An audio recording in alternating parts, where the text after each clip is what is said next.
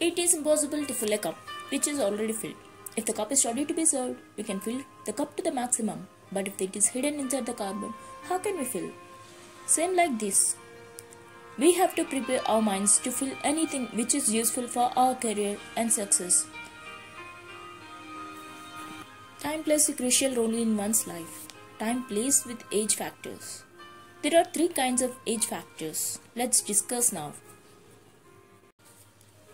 There are 3 factors: initial, optimum and crucial factors. 15 to 24 age have more time, less money, more energy, less experience and less knowledge.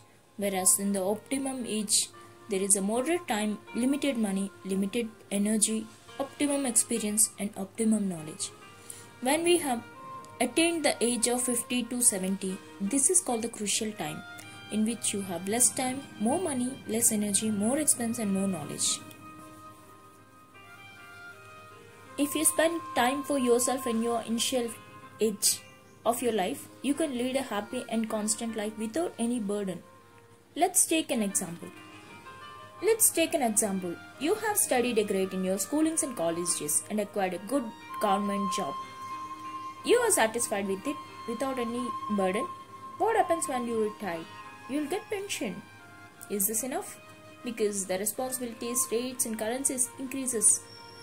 In that case, what is the situation of him?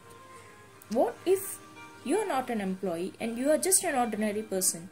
Can you bear the responsibilities, rates and everything that comes to a change? No, right? So what we have to plan? We have to plan accordingly. What is that? We have to plan like that your income should be more in order to get sustained for the future days. So what to do? You have many plans to do. But in this video, I am going to say about investment and partnership. So what's investment and partnership? What is investment? Investing your money to get profit in a right way by intelligence is called investment. So what is partnership? Showing or involving in a business organization along with your passion or profession. Investing is a method or process in which investing your money on a house, shares, bike, cars, gold, mutual funds, goods and services, insurance and many more. For example, let's take your bike. If you are a normal person, what will you do? You enjoy the rides and once after it got serviced down, you throw it to your side. So the money which you spent for that is wasted. What a proper investor sees. He buys a bike for his use or for his office.